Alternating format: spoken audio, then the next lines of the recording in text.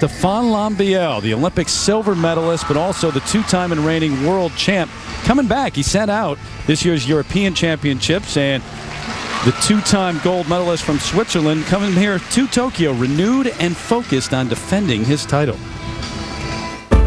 I think I had to take a breath, and after the Olympic season I had so many things going on, and it's possible for a human to breathe and just to do whatever he wants to do, and that's what I did this season. Just relax, calm down, to realize skating is my passion. I think there is no pressure. I mean, I won in Calgary, I won in Moscow, and I have nothing to prove. I am what I am, and I just do my skating because I love it. Now, if I win, that's good for me. But if I don't, my life is going on. But I'm gonna fight like a lion. But I'm gonna be there.